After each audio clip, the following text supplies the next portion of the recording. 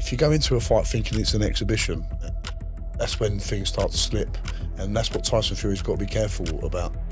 Yeah, all these people saying, oh, it's so one-sided, it's going to be this. You can't get into that mindset. Every fight is a new... You've got to get this right.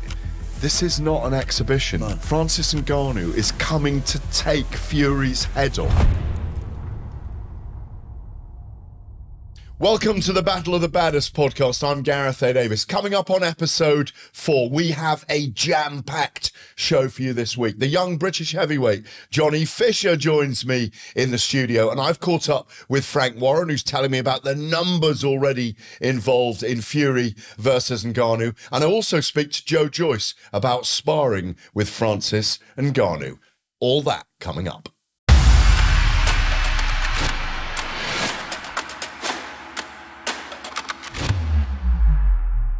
Welcome back to the Battle of the Baddest podcast. It gives me pleasure, great pleasure, to introduce into the studio my friend and a friend of the show, the one and only, the Romford Bull, Johnny Fisher. 10-0, Johnny. Yep. No cast on your hand anymore. No cast. They're looking good. Well, thanks first of all for having me on, Gareth. As always, really appreciate it. Yeah, the cast the splint has got to be on and off intermittently now, but trying to not wear it as much anymore and strengthen, get the range of motion back. So we're looking, hopefully, end of the year, one more fight. 11-0. Yep, that's the plan. Do you know who you're fighting? We've got no actual plan set in date. Like, we just started talking to Matchroom now, trying to work out what dates work, and then we'll go from there. But yeah, everything's up for debate in the minute. Wow, great stuff. I haven't caught up with you since the Fury Ngannou press conference in London a couple of Thursdays back. Massive event. Yes. What did you make of Francis Ngannou and Tyson Fury on the day? Tyson Fury was certainly toying with Ngannou, was ice cool on the day. Massive event at Outernet. Everyone there. We'll talk about the scrap between Adelaide and Fabio Wardley in a minute. That's on that card. Joseph Parker against Simon Keane on that card as well. Martin Bakole. Now, who's he facing? Carlos Takam.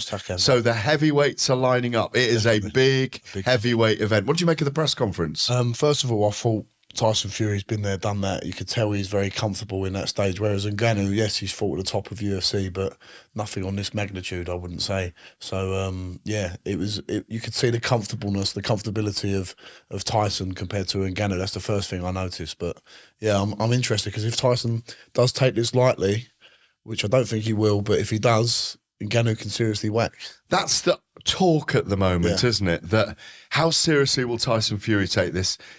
I speak to Frank Warren about this later on. We'll watch that. But the thing is with Tyson, he's very good at playing those mind games. He's just naturally good at it. Yeah. And he makes you think that he's lulling you into a false sense of security. And I thought Francis Ngannou didn't play into the game at all. Francis wouldn't take his shirt off. He said, no, I'm doing it my way. I sat down with Francis. He was on the podcast. And he is going to take this opportunity with both hands. He's convinced he's going to knock Tyson Fury out. Well, he's also being trained by Mike Tyson, isn't he? So they've got that element to it. How much of that is showmanship, and how much of that will be actual, he'll have a strategic input. But it's a good man to have in your corner, definitely. So yes, excited to see. And he will, because he knows if he gets the win here, I know it's a very, very small chance in a lot of people's eyes, but if he does, then he's onto massive things. Dangerous early is what I see him as. Very dangerous. I've seen him spar Joyce in Las Vegas about 4 or 5 years ago. And yeah, you could listen. Joyce is a superior boxer. He's been boxing for ages, but you can, as you said, the first 2-3 rounds, you can see the power of Ngannou, and that's what Tyson's got to be very wary of. That is fantastic that you say that, because I caught up with Joyce, and he talked about sparring with Francis Ngannou. Here's what he had to say. It was like, because people like Sam Jones, people I know, said it was absolutely hammer and tongs, you and him.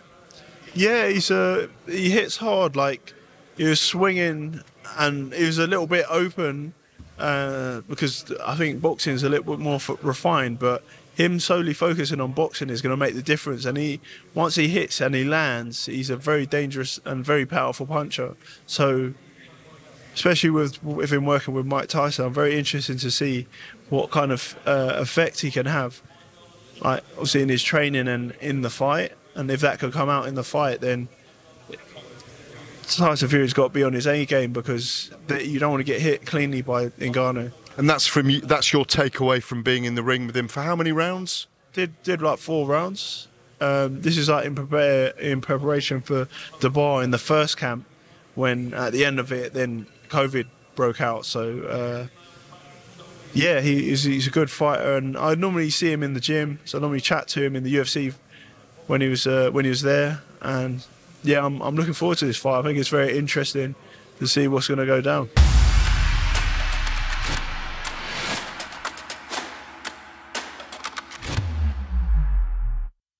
Very interesting to see what's going to go down. All those things you mentioned there, Joe is reinforcing. Yes.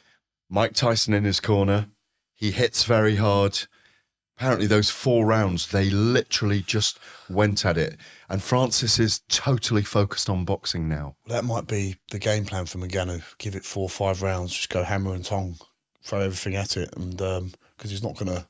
Listen, if people are not giving him a chance short term, long term over the 10 or 12 rounds, he's going to have even less of a chance. So his game plan, in my eyes, should be to, for 4 or 5 rounds, just go and set about Tyson, because that's his best chance. Do you think that, you mentioned Mike Tyson there, is he going to be enacting that game plan as well? Tyson knows the sport inside out. We've seen some of those amazing clips with him training Francis Ngannou, pushing him to the limit, showing him moves. Can he adopt and adapt to those things? Can a fighter with an IQ, obviously, Ngannou's a rough, tough fighter. MMA fighters are. Yeah.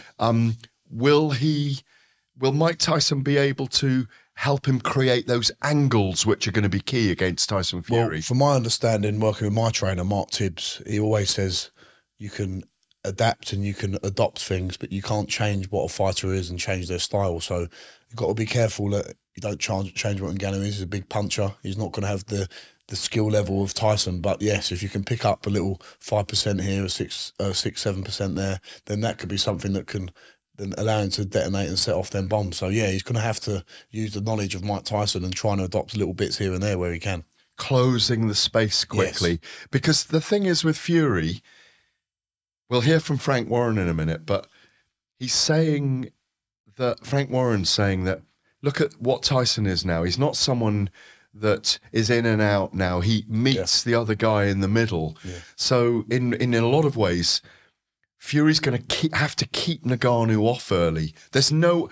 Obviously, Ngannou has to use educated pressure to fight and not be reckless. Yeah. There was a hint there that he leaves himself open a little bit as well. Yeah. So Fury timing Ngannou, countering him maybe, will be the Fury strategy. That'll be the strategy from Fury. And as you said, when Fury fought Vladimir Klitschko in 2015, that was a different fighter to what we see today. Obviously, with the style change of Kronk, Sugar Hill, it developed that knockout power, but also at the same, he's probably not as elusive as he once was in terms of the amount of movement he uses. But yeah, that might help him in a sense, because it will time him as he comes in. If he's a bit reckless and Ngannou with a check hook or that big right hand he's got, he can detonate that on Ngannou. The jeopardy involved for Fury here, like the boxing purists, the boxing world say he cannot lose to Ngannou. No. He couldn't face the world afterwards. Yeah, the pressure is... It is enormous. If there's one man who's got to deal with it, it's Tyson Fury, because look what he's gone through with Wilder and fighting Klitschko in his backyard. He's been in high-pressure environments, the highest of pressure, so he's the man who's equipped to do it. I've been in his dressing room. I've had the privilege of being in Tyson's dressing room before, 3 or 4 fights now. He's got this weird aura just before he fights. It's almost like he's in a trance. He seems nerveless. Yeah, I've seen that. When someone's wrapping his hands, and the Vitaly Klitschko came in to watch him get his hands wrapped, and he's just, as you said, he's so uber relaxed, super relaxed. So yeah, he's got the character for heavyweight boxing for sure. Well, Frank Warren's fighter Joe Joyce takes on Zhilei Zhang this weekend. A rematch. He's got to win it. They've both got to win it. We'll hear from Zhilei Zhang in a moment. But how do you see that fight this weekend? Well, we saw the first fight, obviously. The eye not holding up for Joe Joyce. Joe Joyce is a great friend of mine. I've sparred him countless times. And yeah, if we're looking back, he probably wasn't right for that fight. So Zhilei Zhang has got to be ready for a bigger, better Joe Joyce, and we know what Joe Joyce is about. He's big, he's strong, he comes forward, he can take an enormous amount of punishment, just like he did in that fight, and didn't really buckle, he didn't get dropped, but the game plan was slightly off, but now with the new tools and the new training camp, I think he'll do what he's got to do to get him out of there. And even in that one, right, by round 6, round 7, I know Joe's eye was getting worse and worse, but you could see Zhang was physically tiring. So the engine of Joe Joyce, a fully fit Joe Joyce, that's going to be the difference. I completely agree. I think he's got to get through those first 5, 6 rounds, start fast. And then I've picked him to get a late stoppage in this fight, rounds 10 or 11. Yeah. But he's got to withstand Zhang. Zhang looks a bit lighter. Yep. Joyce looks a bit heavier. The other thing Joyce said to me is, if I win this, and obviously he's a Frank Warren fighter, he's with Queensberry, they have this relationship with Saudi Arabia, of course.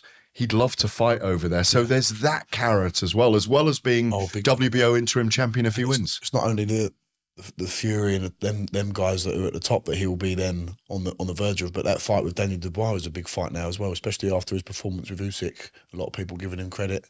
So yeah, that's another big carrot for Joe Joyce to be looking at.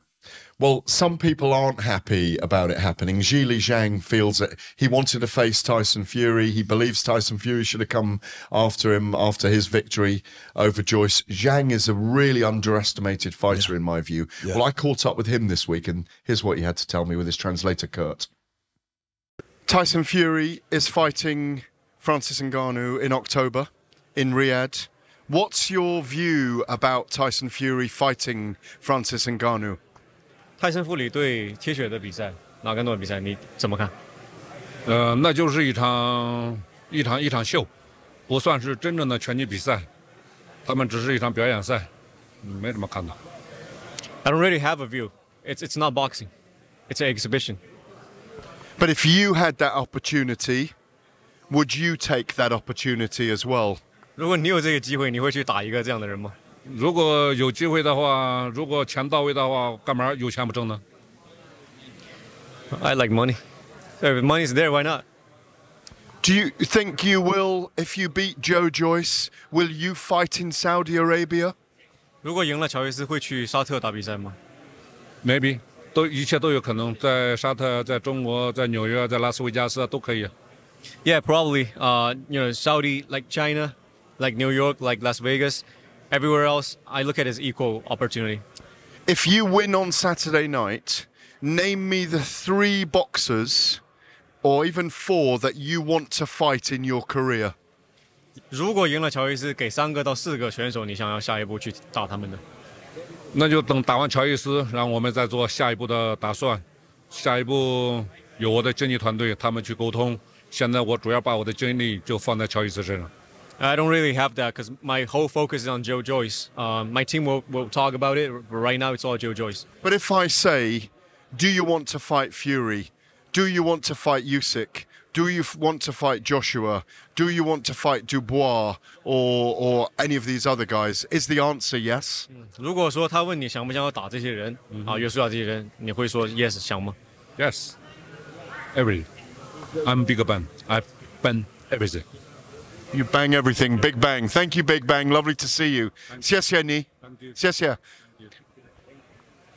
欢迎啊 London. 欢迎在 London. 谢谢，谢谢。Thank you, bud. Cheers.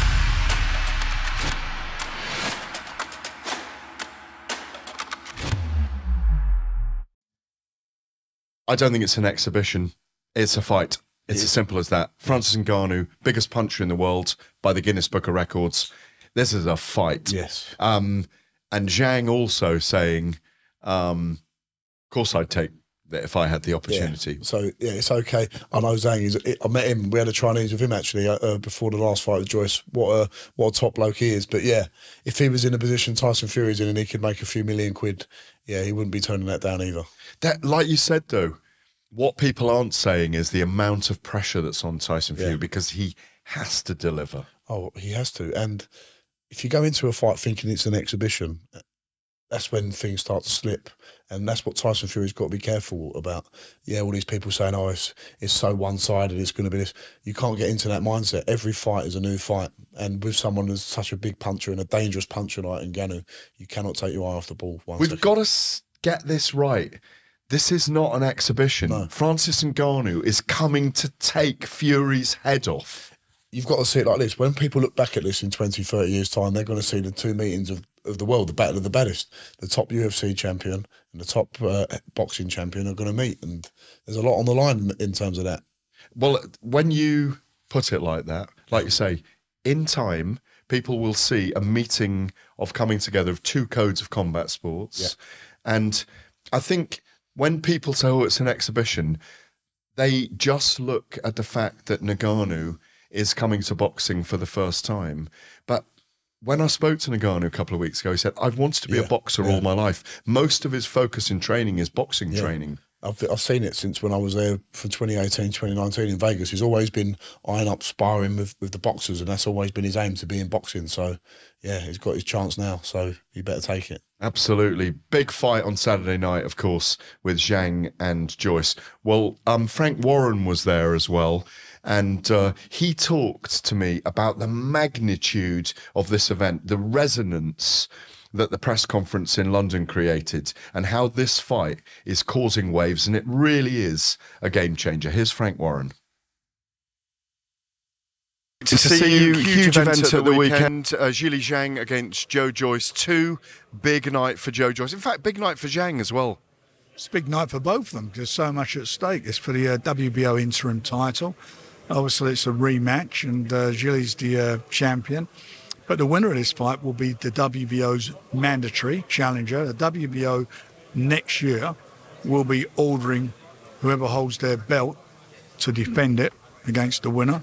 So that's what's at stake. So the winner's going to have a chance to get that pot of gold, to get that chance of fighting for the world title.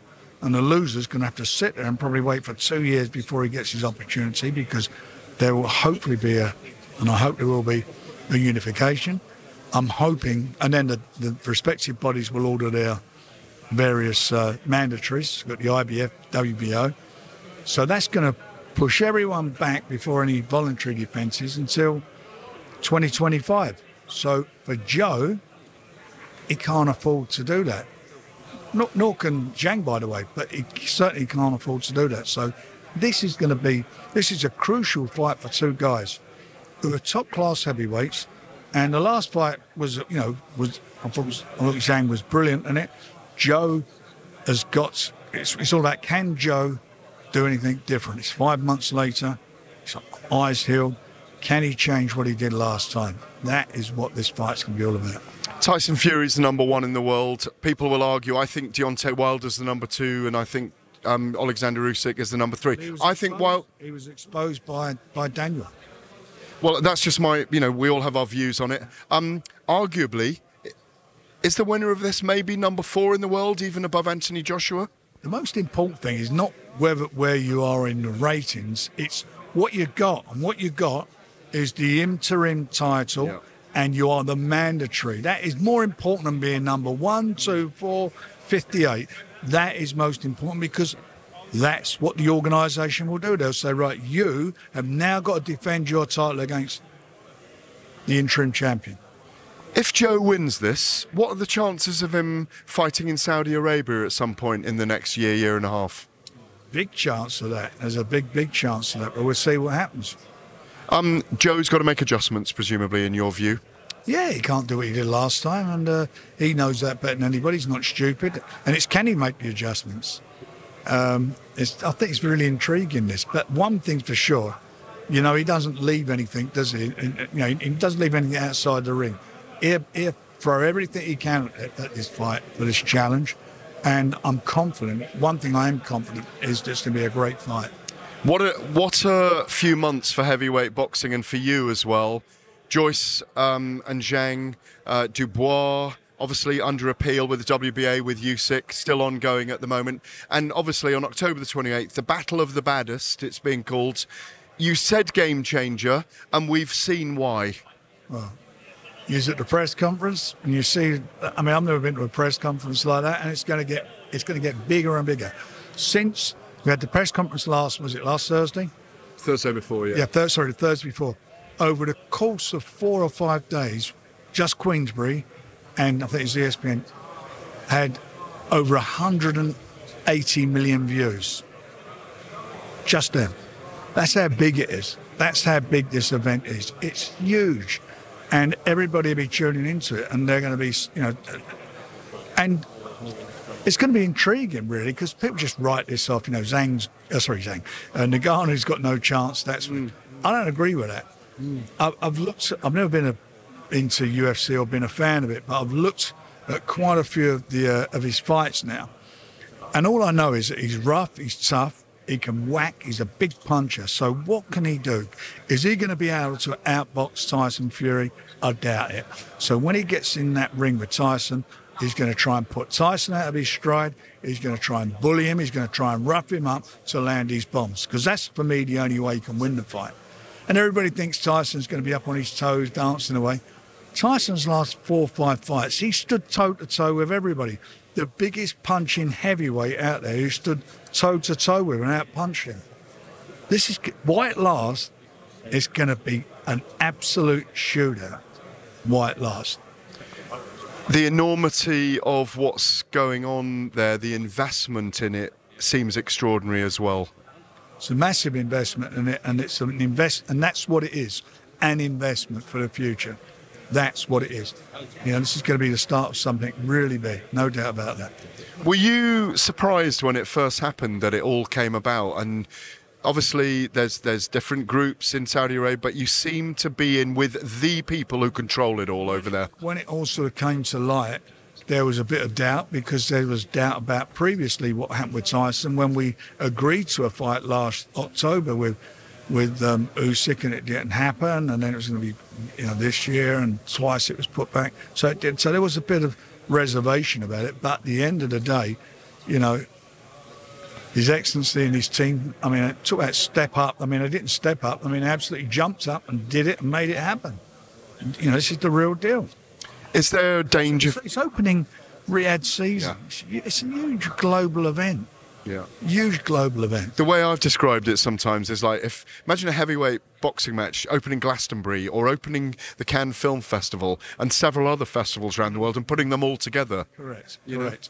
And that's what it is. And I just genuinely feel, I know it's going to be a mega event, and I know that they're going to get a lot of people are going to tune in and watch it, and hopefully our man comes through, and then we can look and see how the land lies, and Tyson can make some serious decisions. Is there any danger, because Tyson is being called such a big favourite and it's Francis Ngannou, even though he's a battler and a fighter, his first boxing match, is there any danger psychologically, in your view, of him not taking him as serious as he could? No, Tyson's no fool. I mean, he's a consummate professional. He trains very hard. We've all seen that for years. Listen, he's not cut out of marble. He doesn't look like Anthony Joshua or Daniel Dubois. That's not how he is. But he's more athletic. He's more durable. He's a bigger puncher. He's got a better chin. So, you know, and he spends his time in the gym all the time. He's training.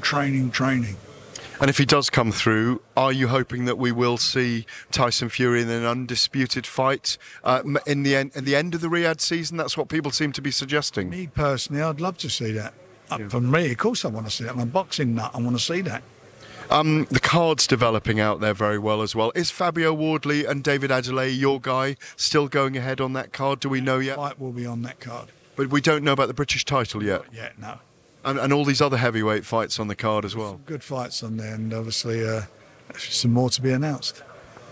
Could it potentially be the biggest event you've ever been involved in? I said that from the beginning. It will be. As far as the amount of people who watch it, as far as the... And remember, I was in, you know, Don King and I did Bruno, Mike Tyson too. I've been involved in a lot of shows over the years and big events. This is going to be the biggest. I mean, more eyeballs on this than any show I've been involved with. Yeah. Up to now, more people have seen the press conference than probably the last 10 press conferences we put on combined. Thank you very much. It's a pleasure. Thank you, sir. Excuse me, sir.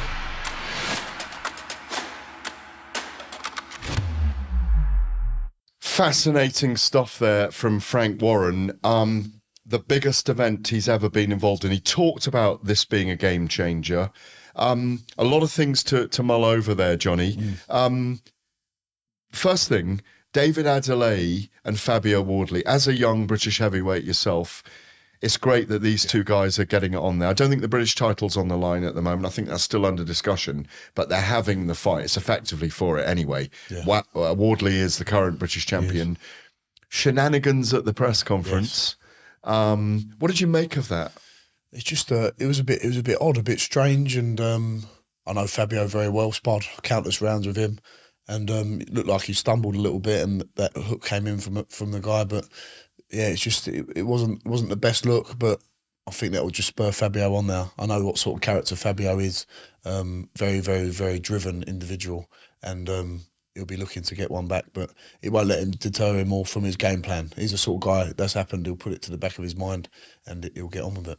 Do you believe Wardley wins that fight against Adeleye? It's a very difficult pick for me because Adeleye is really improved, really believes in himself, but Wardley's got something special. Adelaye's as well. a good crisp puncher and good fundamentals, but I think Wardley's just got something special about him. I think that he can go on to world level and he could even become a world champion. He's just got that doggishness and that doggedness. He can really dig deep when he needs to, and I think that's a really, really key ingredient for a heavyweight boxer. So yeah, I'm backing Wardley. 4 heavyweight fights on the card already. Jack McGann, I believe, is fighting Roberto Duran Jr. as well on the card. Yeah. Jack McGann, an MMA fighter I've heard of him, who's coming into boxing and looks terrific as a fighter. It's all hotting up, isn't it? It is. It's exciting. This, as you said, it's the opening of Riyadh season as well. So it's a big global event, and the eyes on this event are going to be huge, and a lot of heavyweight contests on this card as well, which I'm looking forward to. Do you think you'll be going over to the Middle East? Have you dreamt? Are you going to be over in the Middle East at some point fighting? It's not something that I think in my head, oh, that's where I really want to go and fight. For me, it's Vegas, New York, something like that. But there's a shift, isn't there? There is a shift. There is a shift that is now trying to become the epicenter of. Oh, I think it will. Not just boxing, but sport in general. Yes, what we can see. And yeah, listen, I'm not opposed to fighting anywhere. My job is to be a boxer, and if the offer comes, and that's where the land lies, I have to go and do that. So yeah, I have to think about my monetary position. I have to think about where the promoters are going, where the networks are going, and yeah, I've got to do my job, which is to fight. Back to Tyson Fury and Francis Ngannou finally. Frank Warren saying there, Tyson's no fool. He won't underestimate Ngannou. No, he can't. He can't afford to. You can't afford to underestimate someone as rough and tough as Francis Ngannou. And we was talking earlier on about sometimes when you're expected to win, that can be where you can dip a little bit, or that can be. Does it play on your mind then? Can that get into your head? I always think, like just from my perspective, for my last fight, my first title fight, I was more heightened. My concentration was higher.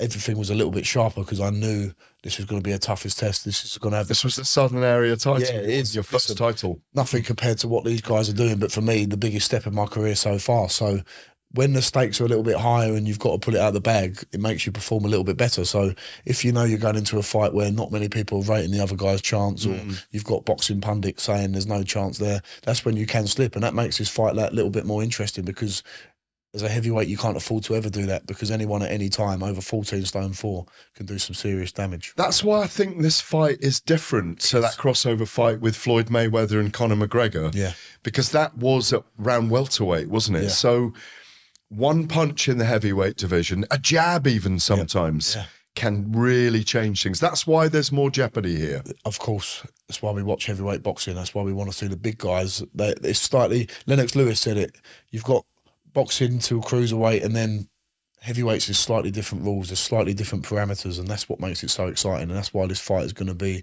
intriguing. And people might be talking about it in different ways, saying positive and negative things, but I guarantee you everyone will be tuning in to watch. At the beginning of this podcast, I asked a couple of people, Ben Davis and Julius Francis. Julius Francis fought Mike Tyson, of course, back in 2000. A couple of posers. I'm going to ask you a couple of posers to finish today. Okay. Prime Mike Tyson versus a prime Tyson Fury. Who wins and why? Prime Mike Tyson versus prime Tyson Fury. I'm having to think about this one. I think the Tyson Fury that beat Deontay Wilder in the third fight, in the second fight, I think he'd be a favourite against most people from all eras. But I can't pick this one, Gareth, because I remember watching when I was a young kid on YouTube all the clips of Mike Tyson coming up as a 20-year-old, destroying people. I don't normally do this, but I'm gonna have to sit on the fence on that one. Okay, so pick it. Have you seen many clips of Muhammad Ali fighting? Yep. A prime Mike Tyson against a prime Muhammad Ali. Muhammad Ali is the icon of the sport, but for me, Mike Tyson. Wow, that's interesting. And this one, a prime Lennox Lewis against a prime Tyson Fury. It's odious, isn't it, the comparison? The two of my heroes, and it's like I'm disrespecting one by saying the other. But go and sit on the fence again then. I'm going to say Lennox Lewis because partly because he's the last undisputed champion we've had, and maybe when Tyson Fury beats Usyk, which I think he will, my opinion will change. But until then, I've got to give the respect to Lennox Lewis.